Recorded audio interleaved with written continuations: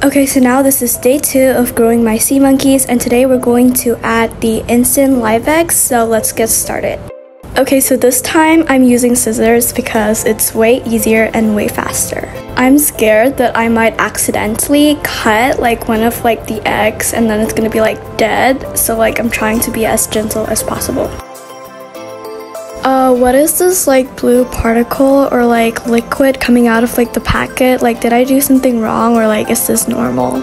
Oh my god, the water is so dirty. I'm really scared that I like did something wrong or like what's happening, because the water is like so dirty and it's kind of like a bluish color and it's like not clear.